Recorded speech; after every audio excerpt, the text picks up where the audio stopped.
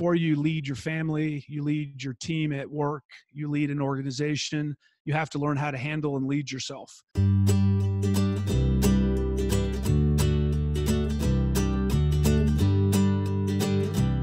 Welcome, everybody. This is the Living Life Juicy channel. I'm John Losey, your host and guide through this as we explore how can we be present and kind as we go about doing great things. Today, I have the pleasure to sit down and talk with Dan Cockerell. Now, Dan worked his way up through the Disney organization, starting with the Disney World College program in 1989. He went over to Disney Paris, worked there in different levels of management, worked his way all the way up to VP Magic Kingdom until he retired last year in his desire to share insights and experiences as a coach and consultant. So Dan has worked in many different levels in large organizations, and he's also now traveling around talking with many different organizations. So I would really love to tap into his insights and thoughts around leadership at different levels in different organizations. So welcome, Dan. So glad you could join me today. Thanks, John. I really enjoy these podcasts and talking to people. And I think I learn as much as everyone listening when I get to talk about this. So thank you for having me. Yeah, we've had the opportunity to chat a few times leading up to this in your adventures in Paris and being with your family and now hopping all over the place. But tell me a little bit more. What's going on in your world right now? Well, it's been this past May of 2019 was a year since I left Disney. And the past year has been a whirlwind. Although I have 26 years of experience at Disney, I had 0 years of experience as an entrepreneur. So I've kind of, I guess I'd call myself the Phoenix. It's kind of rebirth. And I'm learning every single day about running a company and talking to people and invoicing and getting leads and creating content. And it's just been, I think retired is a very loose term for what I'm doing, because I feel like I'm working more than I ever have, but it's a lot of fun. It's very exciting. Yeah, you retired from Disney, but now you're a rookie entrepreneur. Exactly. And, my thing I had 19 different jobs at Disney, and I've always preached multiple experience, diverse experiences is just super important. And so this 20th job was a big move, but I think it was the same idea. Do something different, and you just learn things you'll never get exposed to when you change jobs and kind of change careers. Tell me a little bit about describe what you're doing right now. Yeah. So right now, we have my wife and I are working closely together, and she's helping me with a lot of this. We got through the first 2 months of me leaving Disney and didn't kill each other. And we're still making our way. We've never spent so much time together in our 26 years of marriage. So that's been a good learning for us. But I'm doing keynote speeches for companies who are interested in hearing about leadership and hearing about creating an environment for employees and or organizations to set up environment for people. I'm doing some actually just pure consulting internationally with some hotel companies. I started a podcast. I've done about 30 episodes now. I do a monthly subscription newsletter I send out. Just got a contract back 2 days ago from a publishing company. So my book I knocked that out last month, and we're putting together a plan to publish that and get that out. And so, like I said, I got my fingers in lots of different pies to see what sticks and see what works. Yeah. And it's all a process kind of, it sounds like it's a process of both reinventing yourself and discovering yourself. Yes. The way I think about it, I came from an organization that really focuses on leadership. It focuses on customer service.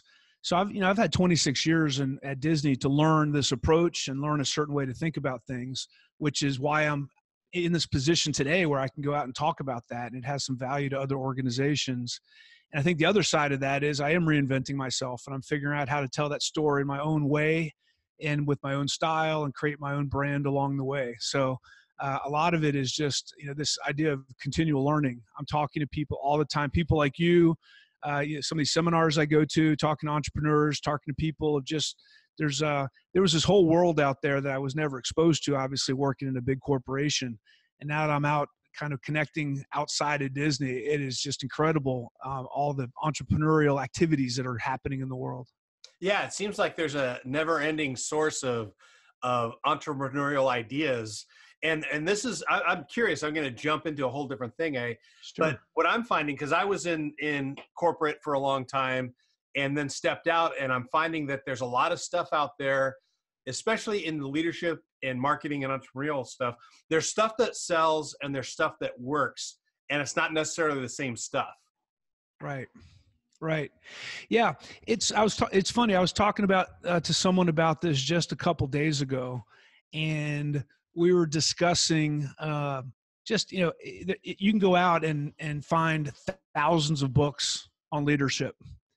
And, to tell the truth, a lot of things that I go and talk about are in a lot of those books. There's not a lot of really new concepts. Human nature doesn't change very much, and leadership is a lot about understanding human nature. And I think it's the same reason there's a new diet that comes out every couple of years, because that is something that's so important in our lives. And when you can say to people that you have a new secret to address something that's so important in our lives, people pay attention. And to your point, it's easy to market it, but to actually deliver it on the back end is the most important thing. So the approach I've taken is, try to a lot of storytelling, first of all, because that's what we learned at Disney. When you tell stories, you connect to people emotionally. And when you connect to people emotionally, they're more likely to trust you. They're more likely to internalize what you're saying, and they're more likely to sustain that behavior. And so I take that approach. And the other thing I've really learned it's important to do is not just talk about the motivational, inspirational part of what I talk, which I hope I can do, but also have people walk away with very specific tools, very specific tactics, very specific behaviors, that they have something that they can actually start doing the next day if they've decided they want to change something. And I think that's incredibly important, because a friend of mine said, Dan, I've been to a lot of keynote speeches, and we all walk out pumped up, high-fiving each other about how excited we are. And then we get back on Monday and we go right back to what we were doing before, and we don't change anything. So how do you give people an opportunity? They may not make the change, but if they clearly know what specific small change they can make to start that process, sometimes that's all they need. Yeah, I totally buy into that approach to things, which is there's so much stuff out there that people get amped about, but if it doesn't cause any kind of behavioral change, it's almost wasted. I don't think it's wasted time and energy, but it can be really expensive just to get continually amped up about things and never change. Right. And I think we see that in companies, right? People talk about the flavor of the month. We come up with the new thing. And we've done that at Disney. I think every company, and sometimes I do that personally. I dive into something. This is going to be it. And like everything, you start out strong, but then sustaining behaviors that's what life's all about. How do you sustain whatever you're trying to get done? And that takes discipline. It takes processes and systems. It takes a community to help you. I mean, there's a lot of ways to come at that. But at the end of the day, that's the thing I've just determined I can't make people do is change their mind. I can give them all the information, but they have to make a decision that they want to do something differently. And that's where they have to kind of use their emotions to decide, why am I doing this? Am I doing it for myself? Am I doing it for my family? Am I doing it for my career so I can do better? Whatever that reason is. Yeah, I've been when I was working with executives on emotional intelligence, the big thing we discovered is that everybody knows what they're supposed to be doing. That's nothing new. It's helping them discover what is it intrinsically that will get them moving to change. And I cannot motivate anybody. It's all intrinsic.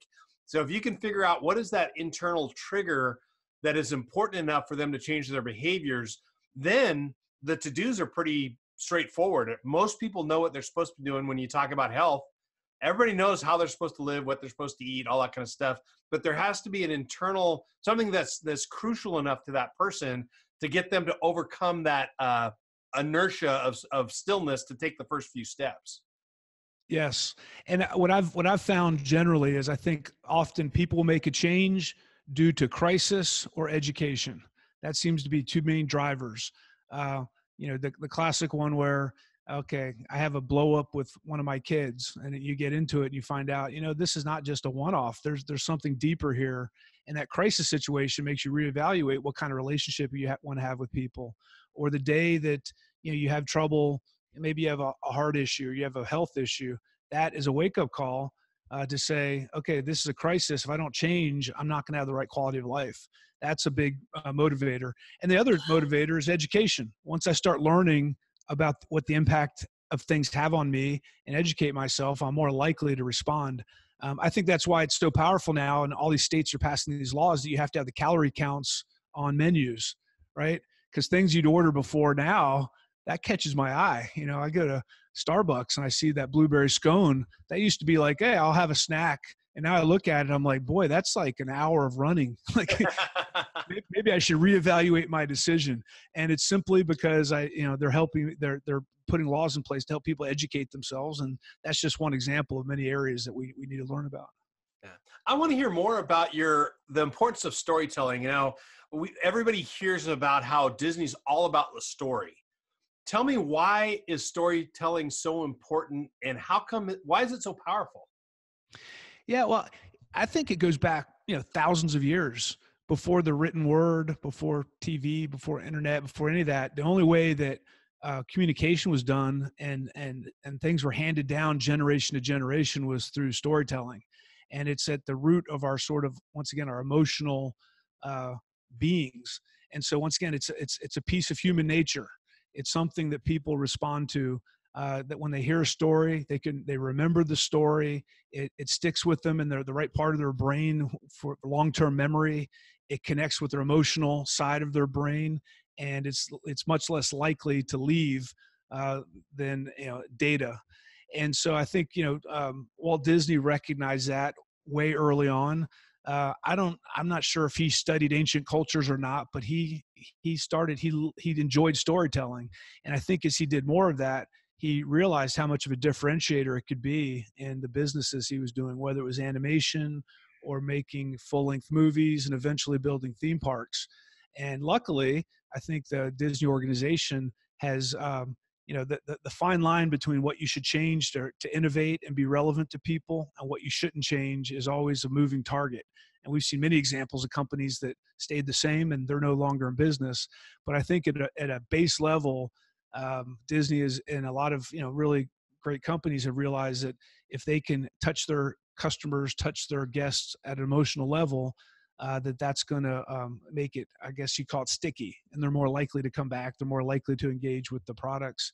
And so we still today, everything at Disney is a story.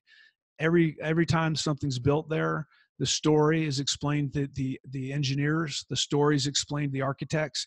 Everyone understands what the story is, and that's why you create so much continuity when the finished product comes out. It just feels right because everyone kind of knew what the story was supposed to be, and people can recognize that. I've heard when I was talking to one of the Imagineers, they explained to me when I got to Magic Kingdom, they said, there's not a whole bunch of 15 or 10-year-old kids who know what the turn of the century Main Street USA is supposed to look like, right? They just, that's not something that they've experienced. It's probably not something they've read about. But when you go on Main Street USA at the Magic Kingdom or Disneyland or any of the parks around the world, it just feels right. Everything connects. Everything makes sense. Nothing is out of place. It's all the details are taken care of because someone told a story and said, we're going to tell a story about optimism and positivity, and it's going to radiate that. And that really stays with people. So I've found that not only I think with our guests and our products, but that's people respond to stories also. I can tell someone all day long about what they should be doing, or I can tell them a story about how it's impacting their kids, or I can tell a story about myself and maybe a failure I had and a story behind it. And just people retain that. So story is so important in connecting with people and product and authenticity. Tell me a little bit about your thoughts about the importance of the story that you tell yourself. Yeah, so that's great question. I love that question. Very insightful. So that I'm going to go off on a tangent here. All my when I left Disney, I remember I was gone for about a month or two, and one night I just sat down and said, okay, what do I know? I don't know what I know. I've worked at Disney 26 years, but I don't know if I know anything. So I just started writing things down. And at the end of the night, I had this huge list of things and descriptions, and I gave it to a friend of mine who's a professor at Rollins College who runs the MBA program. And I said, Keenan, can you look at this and tell me what I have here? Because I'm just too close to it. And I thought he was going to do I had some typos and he was going to rework some of the wording. He came back and said, you have three major themes here. You have a whole section on leading yourself, a whole section on leading your team, and a whole section on leading your organization. And from that day forward, that's how my website has been set up to kind of talk about what I do. It's how my speeches flow. It is how my book is set up that I wrote. Everything's set up around those three themes. When I think about who I want to be and that what's the story I tell myself, that's all about how you lead yourself. And I really believe is before you lead your family, you lead your team at work, you lead an organization, you have to learn how to handle and lead yourself. And that includes a lot of things. It's physical. It's your health. Do you know your numbers? It's things as simple as, your blood pressure, your cholesterol, your resting heart rate. Do you go get a mammogram? Do you get your colonoscopy after 50? It's all the things that are just preventative in nature that we can kind of take stress out of our lives. There's hydration, there's diet, there's exercise, there's sleep. I think sleep is one of the most underrated activities that causes people stress, causes people not being able to be their maximum and be distracted. Then there's a whole piece on and you mentioned emotional intelligence earlier, how you manage your feelings and your emotions and how you react to the world and how I'm lately on this theme about, do you react or do you respond? And that's kind of the subtle difference is reacting, you're less in control. Responding, you choose what you're going to do. It doesn't mean you're not going to choose to be aggressive, but you're choosing to do that. Reacting is letting your sort of reptilian brain decide and what you're going to fight or flight response. So that's something that in my speeches, I did a very in-depth presentation a couple weeks ago on emotional intelligence for a group and really talked about, okay, now that we understand what it is, how do you start to become more self-aware, more empathetic, control be more self-disciplined and learn how to respond correctly. And then there's a couple other pieces. Time management is another one that's a big one. I want to be an organized person. I want to be able to be ahead of the curve on things I'm getting done. And so I talk a lot about that. And that's sort of my story of being organized for my credibility level. And then the last one I really hit on is financial fitness. That's a big piece of stress for everybody. Do I have enough money? How long am I going to live? When do I want to retire?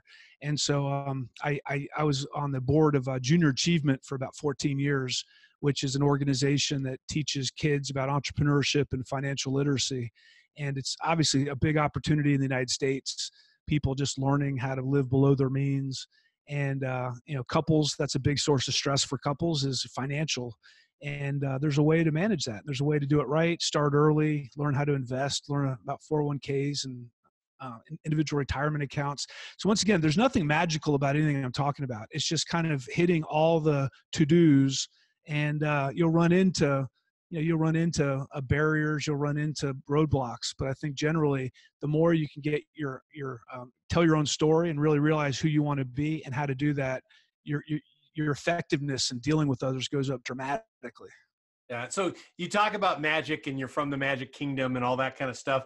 It was interesting. Years ago, I was interviewing somebody for I used to be in college student affairs. We were interviewing somebody for a resident director position. And he started talking about the magic of these interactions and how special and magical but when pressed for details about it, he never got beyond the magic. And as I think about this stuff, the magic happens behind the scene in the details, in the preparation, in the props, and everything else. To create magic, you have to step behind the scenes and be incredibly detailed in order to get to the essence of that magic. Absolutely. It's as they say, blood, sweat, and tears. And everything happens because everyone believes in the mission. And I love the term. I talked to a lot of organizations. I ask them what their common purpose is. and they say to me, well, do you mean our mission? I said, no, no one knows what the mission is. I've never understood that. What do you mean our vision? I'm like, no, your vision. Why do people get up every morning and go to work in your company? What's their purpose? Because, the custodial cast member or the parking person, which was my job when I first started, becoming the most admired company in the world, that's a great vision to have, but it really doesn't mean much to the parking attendant. But if as a parking attendant, I'm told every day through storytelling or any position at Disney, our common purpose is to make sure everyone has the best vacation they ever had and create magic for them.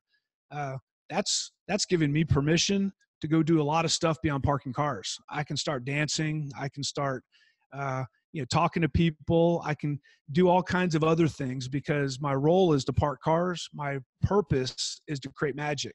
And that's when you start talking about it that way, people they feel like they're part of something bigger than themselves. And when they come in, they don't just sweep the streets at Magic Kingdom. They figure out how to do water art. Something we do there. They'll paint with water and a broom, and they'll paint Mickey Mouse, or they'll paint a character. Or the bus drivers, while they're driving, they'll sing. They'll do a sing-along. So you're giving everyone permission to go above and beyond their role and do something that's bigger than themselves. And that unlocks so much potential in people. It kind of empowers them to be creative, and it empowers them to sort of go beyond what they imagine they could do. Yeah. So when I go into a new organization, one of the first things I try and do is get all that language straight. What do you mean by mission? What do you mean by purpose? What do you mean by goal? What do you mean by objective? Because I come in so many places where the group itself, the leadership team itself, doesn't even agree on what that terminology is. How important is shared language to creating a powerful organization? Oh my gosh. It is. I mean, it's the blueprint for how you get work done. Every company has its own culture, its own language, and ones that don't, there could be a lot of confusion. Everything's already confusing without having to just not, be specific about what you mean. And ironically, I'm doing executive coaching for a couple of people who had approached me, and we were talking about this. I said, well, what are the values of your organization, and what are the behaviors that have been created so far? I want to understand that before we go any further. So he went and talked to his boss about it. His boss gave him a piece of paper that had a lot of this laid out. And when he called me, he said, I've never seen this. And I worked for this organization for like 10 years. And he showed it to some of his co-executives. They've never seen it either. But apparently this was the vision of their CEO. And so it's almost like too unbelievable to be true that you could have the CEO knows what the mission is and no one else does. And so that common language, I'm not a big fan of buzzwords. Say what you mean. Don't, sometimes we just try to come up with new terminology for things.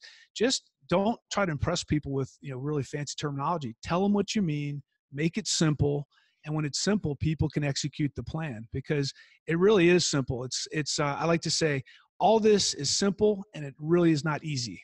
So that there's a difference there. And common language, you just and I think that I look at it kind of like raising your kids, right? You can tell them something 1,000 times, and right when you are sick and tired of saying the same thing over and over again, they're just starting to understand. And I think that's what happens in organizations. We just we don't stick with the basics. We don't stick with the basic storytelling every day, talking about why we're there, because we get bored with it. We want to go to the new shiny object, and that just causes more confusion and less focus. Yeah, I've been banging the drum on simplicity for a while, and it causes me to dive in. And one of the things that I see around simplicity is, from whether you're talking essentialism or you're talking about Marie Kondo or whatever, is that simplicity means that action comes after you've essentialized. You need to let it get messy first. Marie Kondo takes everything out of the closet and piles it on the bed. Essentialism talks about how you've got to do all the work beforehand in order to find what is essential. And that, to me, is people want it simplistic. And that means they'll take what's dumbed down, but they're not willing to go through the complexity to find out what's essential and make it simple. Right. And it's hard work. That's the hard work around. It's simple, but it's really hard because you've got to account for all the complexity that's out there. Sure. Simplicity is on the other side of complexity. Yeah, and the world is a complex place, absolutely, and there's a lot of ambiguity, and it's confusing. It's not always easy to know what you're supposed to do, but there are parts of your organization and parts of your personal life that you can simplify. And a lot of times we just like to make things more, I guess, more complex because it feels like we're being smarter or we're adding value, and things will get complex on their own. I don't think we need to help it along. A quick story. Bodenheimer used to be the CEO, the head of ESPN, and he was the CEO there when Disney bought ABC and Capital City way back in the day, and he was there for like 25 years. And one day he came and spoke at Disney, and he told a story. And he said, people said, well, how do you decide what your priorities are at ESPN? He said, well, I'll tell you a story about a reporter asked me the same question. And he said, I showed him a little piece of plastic I had. We all carry around ESPN and on our keychains. And it's a little piece of plastic, and it lists what our priorities are for the year. Every year we decide what the top 3 or 4 priorities are going to be, and we put them on this little card. And then we all know what they are, and we remind ourselves of that every day. So during the year, we work towards the goals we decided on. And the reporter said, well, can you tell me more about that? He said, yeah. Every year, we come up with 3 or 4 goals. We put them on this card, and we remind ourselves every day to do these things. The reporter wanted to know more. He said, look, there is no more. That's what it is. That's what we do, and that's how we do it. And that's the beauty of simplicity. And why most CEOs would like to get really flowery and come up with a whole new way. He refused to do that. He just went back. This is our system. This is how it works, and it works well. Yeah, and there's the concept of priorities. Priorities was never plural until the early 1900s. It was, you had a priority. That was it. So nobody until they started getting into organizational psychology and organizational systems, that's when they invented a plural of priorities. So it was always, you had one priority. Otherwise, when you walk into an organization as a consultant, sometimes they'll lay down a list of 10, 15, 20 priorities for the year. And that's impossible to manage. Yep. Yeah. And ironically, what I found running a business was usually if you pick the right 1 or 2, they address the other 18. Exactly. And so you just have to have faith that that's all going to play through. Yeah, and that's the beauty of essentialism, is that in answering one question, you've answered the rest. Right. Yeah. Right. So tell me, like, you started off in your career at Disney in a college program, and Disney's known for its amazing training programs. How important is leadership development, organized programs for leadership development? How important is that to an organization? Yeah, I think it's important, but I think it's a lot less important than people think. What I've found is most of what I learned and from experience at working technically from a leadership standpoint is through doing. It's through going through experiences, interacting with people, being tested, succeeding, failing, having to be self-aware, having to go home some nights and lick my wounds about the bad decision I made and learn from that moving forward. I think there's a place for leadership development. I think there's 2 places for it. One is, individuals who are highly talented, they want to know they're on a path. They want to know that they're making progress and they're learning constantly. So that's not necessarily a class to go to, but I think leaders with their high potential people have to make sure that they are having regular conversations with people. What do you want to learn next year? What's the next piece you want to learn? And put that responsibility on people, have them go educate themselves. Because a lot of times we always say we don't have time to do it. Well, someone comes to me and says, I want to improve my business savvy. All right, well, let's go and find an executive MBA program, and I'll send you for a week. And so I don't have to do anything except pay for it, right? And I'm going to get you that experience. And we're going to decide together what exposure we're going to give them and how the experiences we're going to put them in, what projects we're going to put them on. But I think a lot of it, you have to work it into your day-to-day. You just can't wait for the 2-day leadership conference once a year and say, okay, we're going to develop ourselves for the next 2 days, and then we'll go back to work. I think it has to be folded into what you do every day. Feedback, conversations about how you're getting work done. And then there is a time and place for the leadership conference. It's nice to go away and get away from the daily grind and spend time as a team, or travel for a couple of days and go be able to think about what you're getting done. I always blocked, or I had my assistant block when I was at Disney. She would block one day a month, and it would just be Dan's day. And it was during the week. And that day would arrive in the middle of all the chaos and, all the stuff that goes on there. And she said, okay, what do I have going on this week? She goes, well, this day you have this, and on Thursday you have Dan's day. I was like, yes, it's like a 2-week Hawaiian vacation. You have one day to say, I can go to Starbucks, I can go dress up as a guest and go just out in the park for the day and bring my laptop and work and observe. I can go off property, just go think.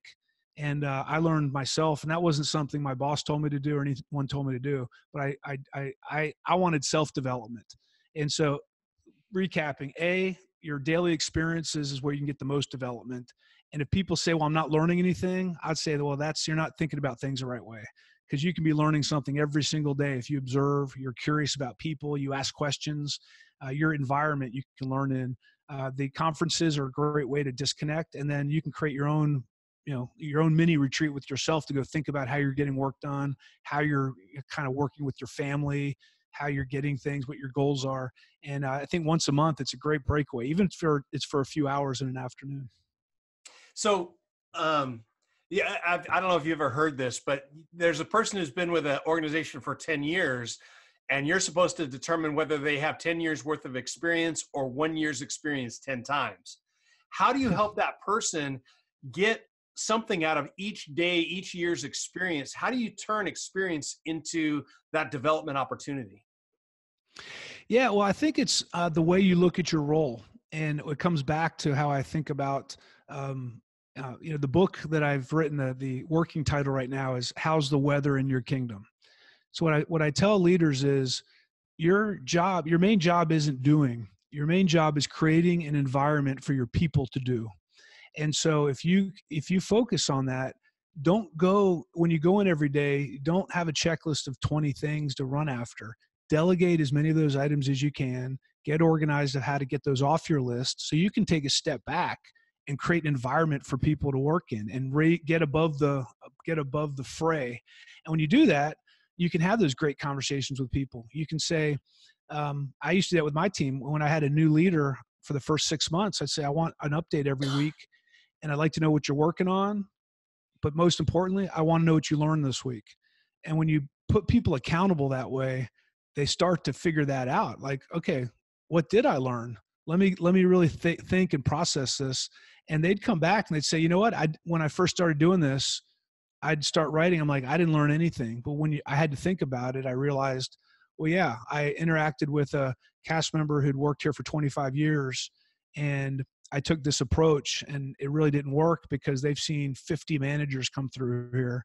And so I learned how to approach high senior cast and really get value out of that and respect them and have them do the talking. That was one learning.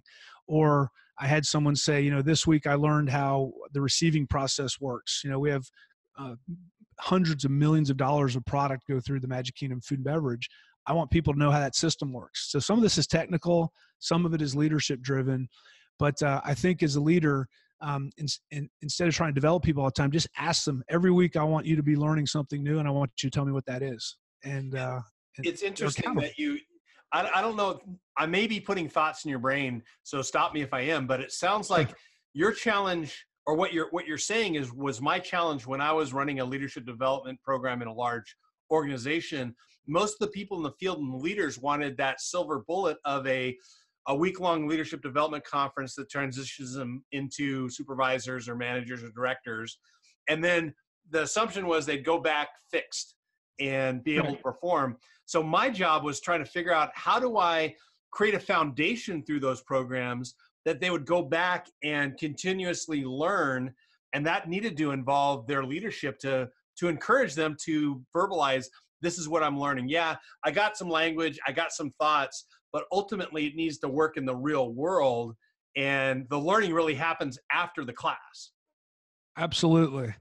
Because you're interacting with hundreds of people every day. You're problem solving every day. You're having to be creative every day. You're having to overcome obstacles and barriers every day. And if you take a step back and have people think about how they're doing that, they'll realize and they'll start to understand how their mind works. And that's where development happens. I think T.S. Eliot, I think it was, who said, we had the experience, but we missed the meaning. And when you leave meaning on the floor, man, that's where the treasures are. Yep. So that's, I wrote a couple of books on using experience on purpose to teach and to develop people. And that was the hardest thing to get across, is that it's not about when you're getting the information, it's not about the information.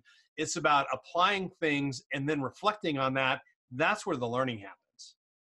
Yeah, this ties a little bit. All these things overlap, but I'm a big fan of the book Mindset by Carol Dweck, and she talks about there's growth mindsets and fixed mindsets.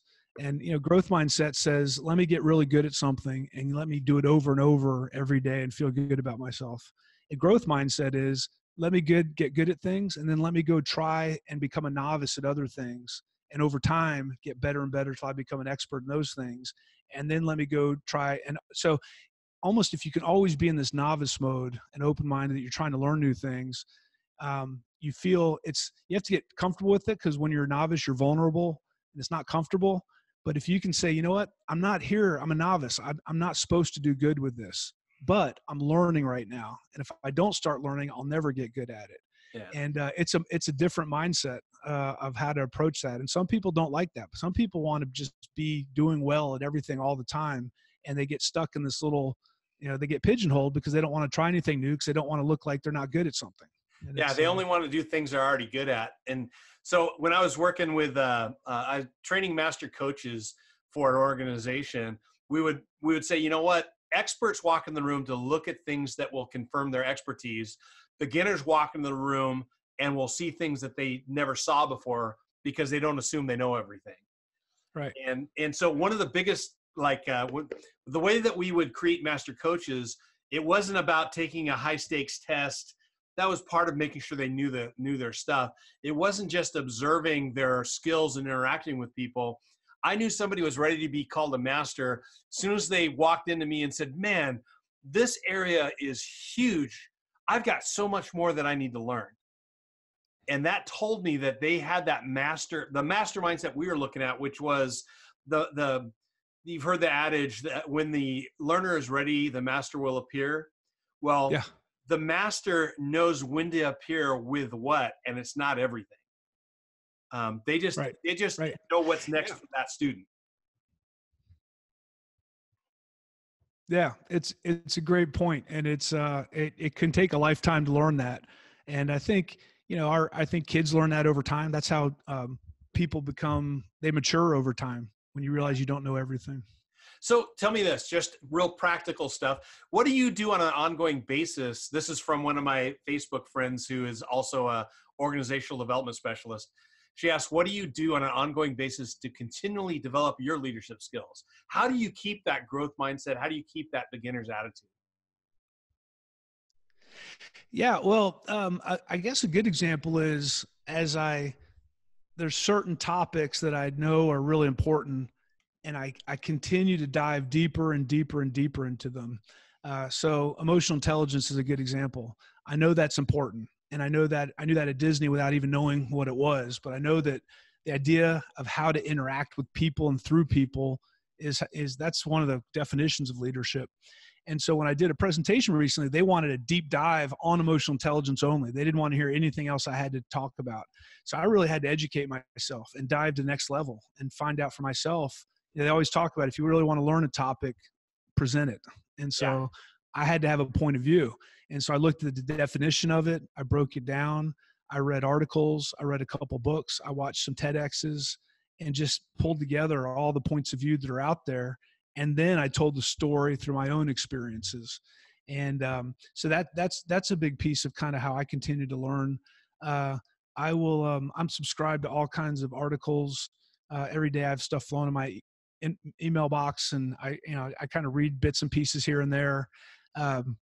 And then I think there's probably just, as I've learned in my career, just getting exposure to new things.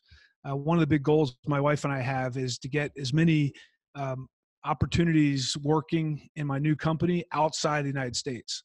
And because every time I go somewhere, boy, you're in a major learning mode when you go to another country. So, I'm going to Brazil next week. I don't speak Portuguese, and I've been there once already, but I'm learning the culture. I'm learning the style. I'm learning what they're interested in hearing about. I'm having to learn how to give my speeches in half the speed at which I talk, because there's usually an interpreter there, which has been and it's actually helped a lot. My speeches are so much better when I have to go through an interpreter, because I have much less of a budget of words to use, so I select them very carefully. And so I've learned a lot from that. Going to Croatia and doing consulting there. Once again, when you go to these new other countries and you're not just visiting, you actually have to interact with people and create value. It really makes you open your mind up to make sure you're doing that. And you have to learn a lot about how they receive information, their attitudes towards things, their culture. So in short, what you're saying is if you want to continuously develop your leadership skills, continue to put yourself in novel and new situations. Absolutely.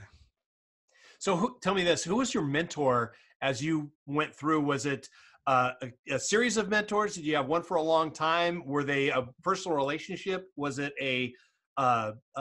someone from history? Tell me about your mentor experience. Yeah, that's a great question. Also, I have, I've had some people key in my life who have helped me kind of become self-aware and give me advice. My parents, my wife, people around me who are willing to kind of weigh in on how I'm thinking about things. And then the other side of that is I've learned over time, I never had, if someone said, you always hear the whole story, well, when I worked back 20 years ago, there was so-and-so, and, he told me all the secrets of life and that's changed everything. I didn't have that person. I had a lot of those different people.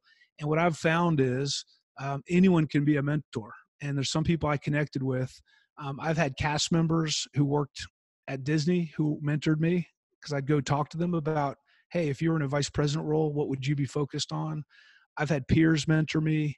I've had my direct reports have mentored me. I've had a couple bosses that have been great mentors. I think everyone has something different to offer. And as long as you're open-minded, you can get a lot of pieces and parts from them, and you can get counsel from a lot of different people. I get calls, pretty frequently on advice, career advice, or someone's thinking about leaving a company, or someone's thinking about taking a promotion or not taking a promotion. And the advice I always give them is, thanks for calling me. I'm going to tell you what I think. And you need to call 10 more people, and they're going to tell you probably the opposite of what I'm telling you. And at the end of the day, you're going to have to decide what you're going to do, because there's only one person, it's you, who makes decisions in your life, and leave it there. So I think when people ask us advice, we always like to think we have the right answer. We really don't. We just have a point of view. And that's how I've selected my mentors through time. Yeah, it sounds like a little bit of the Emerson approach to Emerson said the true scholar is the one who can find what somebody else has to teach them, right, in every other person. I'm getting into some, just kind of skipping around to different questions here. Sure. Tell me this, how important is casting a vision? And I think you've touched this a little bit. How important is casting a vision to the personal growth of your people, of your employees? So I guess, how important is it to make sure your team knows it's your priority that they grow? Well, I think it's I'm taking this from the internet, and it's I think it's about not that you're casting a vision for their growth, but casting a vision for the organization. I think it gets into this purpose statement piece. How important is that in linking that to how you're, like, their growth as an employee? How important is it that they know this place is going someplace? Yeah, it's when people, once again, I think we were talking about storytelling earlier, when people have an emotional connection to what they do all the time, and they know it's just goes beyond a paycheck or a role, and they know how they connect to the bigger picture of the organization, they're more engaged. It's more personal for them, and they're more likely to have a better attitude towards it. You're able to get the discretionary effort out of them, because they're going to choose to do more because they feel valued, they feel respected. We always talk about, if you want people to act like professionals, you got to treat them like professionals. And if you don't do that, they will rise the expectation you set for them. And if you set it at, you're just supposed to do this job and that's what we're paying you for, then they'll do that. But if you make it bigger and show them the time of day and the respect and get to know them personally and make sure and tell stories about why their behaviors is impacting the success of the organization, human nature will say they'll get much more engaged. It's not 100% of people, but human nature says most people they like to know they're making a difference. They like to know that they're important. And it's hard to do. We have 74,000 cast members at Disney, and the goal is every single cast member personally knows how much they matter, and we tell them how much they matter every day. And it's a tall order to be able to do that. But if you really want to get to the maximum optimization and the best service levels and the best organization, you have to focus on that. Yeah. So I heard a story about a hospital that it really didn't matter what they had printed on their vision brochure or their purpose, but when you asked the housekeeping what their role was, the ones who said that my role is to clean rooms, very limited engagement. They did their job, but that was about it. But when you ask the ones who said, my job is just like the doctors, which is to get people well and get people home, man, they were engaged and they went the extra mile in cleaning the room. And it was that purpose beyond themselves. It's not just a job. There's a big why that we're here. Right. We were, there's the movie, I think a lot of maybe the viewers have seen is Hidden Figures. It's about the space program and a gentleman, and the movie deals with the space program, but it also deals with a lot of the racial issues back at that time. And there's one of the scientists comes in to NASA, and there's a guy in the hallway sweeping, and he says, he asks him, what are you doing here? And he says, what's your job? He said, my job is to help put a man on the moon. And that, he's sweeping the floor, but he knew that he was part of a bigger picture to work towards that. And whoever, set him up for that, people just don't make that up. That's where you start to get people motivated and you get people connected to the bigger purpose. It's not just their job, it's the purpose, which is kind of exciting. So just the last couple of questions here and just your first thoughts. So when I ask you, who's your hero? What's your response? Oh boy. I don't have one specific person in mind, but I think this idea of people who get up every morning and make the best of what they have is, for me, that's what a hero looks like. I just, my wife and I've traveled all through the world, and I guess this is in the United States. We have a lot, we have a lot of a level of comfort, a level of security. I think we kind of take for granted. And we've been all over the world, and that doesn't connect to happiness. We've been places where people have nothing, and they get up every day and they make the best and most of what they have, and they're grateful for it. And for me, that's what I think I aspire to kind of be like that. Yeah, I need to reveal something here. I do like Jimmy Buffett. He has a great song called "It's My Job," where he contrasts the guy up on stage versus the guy cleaning the stage, and which one's happier. Oh, that's great. I got to listen to that because actually I was running yesterday. I have all the greatest hits, but I'm not an aficionado, so I have to go to that second tier of songs and listen to that one. His best stuff is on the second and third tier, I think. Yeah. So tell me this: what author do you find yourself quoting most? As I mentioned before, I'm a big fan of like Carol Dweck with The Mindset. Stephen Covey has some really great, simple, common sense concepts I find myself talking about a lot between, these emotional bank accounts and that idea of there's a give and take between people every day. And then I actually have 3 or 4 books of just quotes. A lot of them are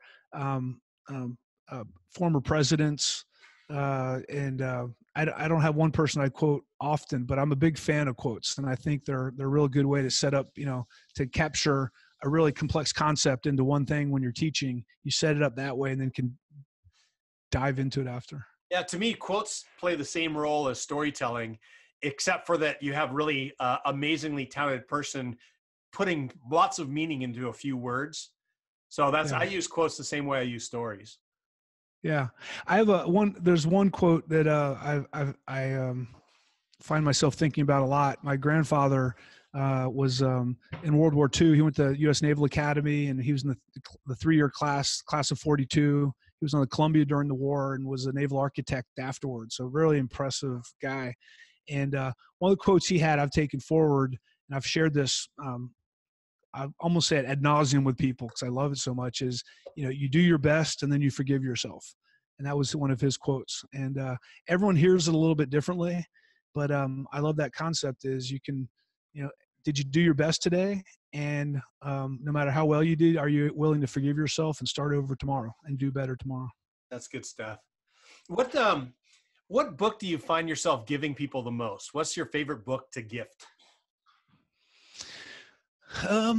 Coming back to the 7 Habits of Highly Effective People is something that I like to share with people. That's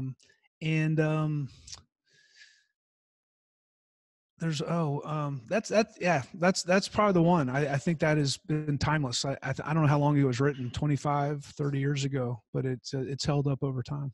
Yeah. Yeah. So tell me this, how can people, I think there's a lot of stuff that people will grab from our conversation today where they may want to follow up with you. How can people get in contact with you about your offerings as a consultant, a coach, and a speaker? Sure. If they go to my website, it's dancockerell.com. And on there, I have, if they'd like to sign up for my article of the week, about 20 years ago, I started to collect articles, and I'd send them out to my leadership team every week. And I did that for 18 years. When I left Disney, I continued that. So I curate articles I think that are insightful or helpful, and those go out every Friday morning. So people want to sign up for that. It's free. And they just go on my website, put their email address in, and they'll receive that daily or weekly. They can send me emails to that site, and my cell phone number is on there. So if people are curious about anything they have in mind, they can go there and look it up. And I find myself, a lot of the topics I talk on there, like I said, like today, a lot of them overlap. They relate to each other. But I find myself customizing everything. I've done a 30-minute speech. I can do a 90-minute speech. I can do a 4-hour, an 8-hour leadership workshop. I just find myself kind of toggling in and out. That the hardest thing I've done is a 30-minute keynote speech. I said, give me 3 hours, but 30 minutes, boy, that's tough to try to get something meaningful in that short a time period. It's a good test. Yeah. So I did a 3-day executive program on emotional intelligence. And then an executive went through that and said, hey, I've got a conference coming up. Can you do that same thing for me in 45 minutes? Yeah. And I'm sure you've never experienced that, but it's a great challenge. But what it caused me to do is, like what you said, if you want to learn something, present it. If you really want to get deep into something, present it in a short time frame. Because it forced me to get it down to what am I really talking about here? So, the essentials. Yeah. Well, you keep bringing up quotes. Thomas Jefferson, I think it was, said something along the lines of, I'm sorry that this letter is so long. If I had more time, it'd be much more concise. Yeah. It's easy to make things long. It's hard to make them short. Yeah. That's why, I think we're, a good hour into this, and I think we're just scratching the surface. Yeah. I would love to spend more time just exploring specifics around managing self, managing others, and managing organizations, leading organizations. That format is the same format kind of that I use in creating professional development programs. I've moved away from talking about leadership because all these things that you're talking about, individual contributors need to know as well. If they want to be valuable to the organization, they need to know all that as well. And yet, oftentimes, if it's labeled leadership, they'll steer away from it because they don't want to be in management. They don't want to, because people equate those things. But man, those are 3 powerful themes to explore when it comes to just being a valued professional, a valued person. So much more to talk about. And yet I know that we both have things to move on to today. I really appreciate the fact that you took this time with me today and how much effort was put into just us connecting. Thank you so much, Dan. Thanks, John. Really enjoyed it.